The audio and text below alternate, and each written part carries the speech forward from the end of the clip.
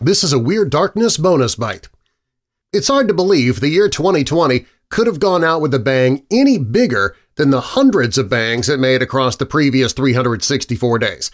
Yet many in the UFO research world and those demanding full disclosure of secret government files on UFOs, spaceships from other planets, and extraterrestrial life forms deemed the signing of a $2.3 trillion COVID-19 relief and government funding bill on December 28th as the bang they've been waiting for. Why? Back in June, Florida Senator Marco Rubio, chairperson of the Senate Intelligence Committee, included a committee comment to the Intelligence Authorization Act in the budget that directs the Director of National Intelligence, in consultation with the Secretary of Defense and the heads of such other agencies, to submit a report within 180 days of the date of the enactment of the Act to the Congressional Intelligence and Armed Services Committee on Unidentified Aerial Phenomena. Because that committee comment was still buried somewhere in the nearly 6,000 pages of the budget, UFO-interested media sites immediately began counting down the 180 days to government disclosure of close encounters of the first through fifth kind.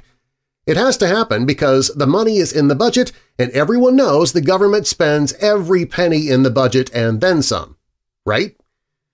The Intelligence Authorization Act for fiscal year 2021 calls for data and intelligence reporting held by the Unidentified Aerial Phenomena Task Force, a detailed analysis of data of the FBI, which was derived from investigations of intrusions of unidentified aerial phenomena data over restricted United States airspace, identification of potential aerospace or other threats posed by the unidentified aerial phenomena to national security, and an assessment of whether this unidentified aerial phenomena activity may be attributed to one or more foreign adversaries, and identification of any incidents or patterns that indicate a potential adversary may have achieved breakthrough aerospace capabilities that could put United States strategic or conventional forces at risk.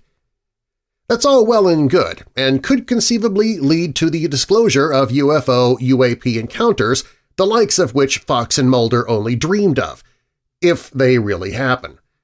There are a number of barriers to this kind of full disclosure, though. The biggest is national security.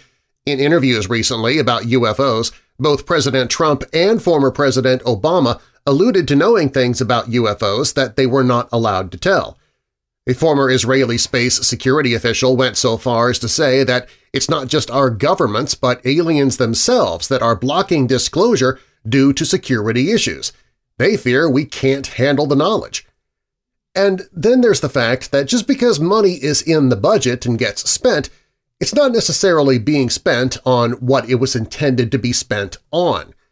This happens all the time, both openly and covertly. Who would argue if some UFO money went to something else like COVID relief or disaster aid? Finally, 6 months is a very short period in government time to get data from the various secretive organizations that may have it, check it for security risks, run it by review committees, and all of the other things that fall under the definition of bureaucratic red tape. Those are the same 6 months where government attention in the U.S. is rightfully being spent on a transition of administrations, a continuing pandemic, a vaccine rollout, non-UFO defense issues, a Super Bowl, and a myriad of other things demanding the attention of those running the country.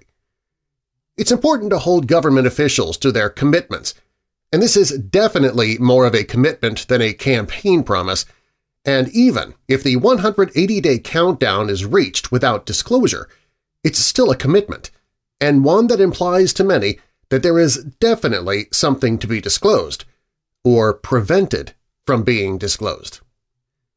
Isn't it nice that 2021 begins with something less disastrous than 2020 hit us with? I'm Darren Marlar. Thanks for joining me in the Weird Darkness.